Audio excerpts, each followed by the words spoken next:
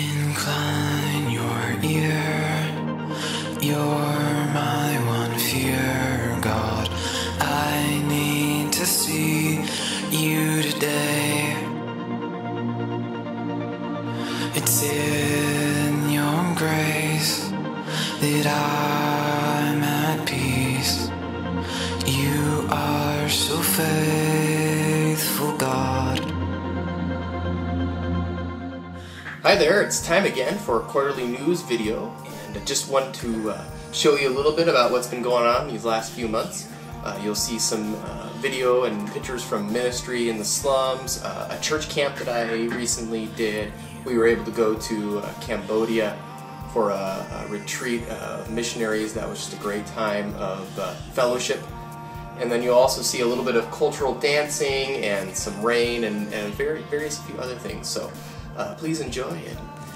Thank you so much for all your prayers and your support. It's humbling and encouraging to know that there are people out there praying and supporting me as I'm out here in Thailand giving the word and telling people about Jesus.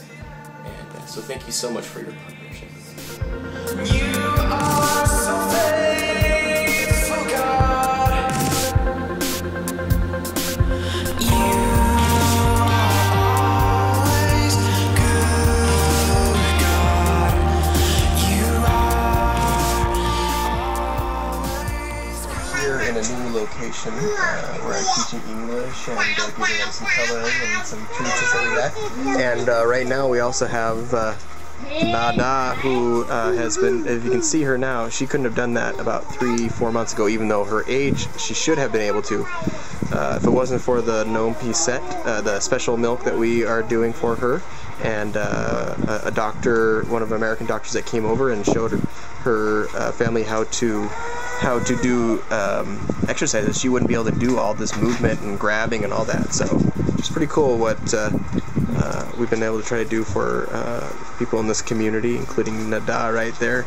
My church, Peace in Christ Church, and we're about to head out to camp.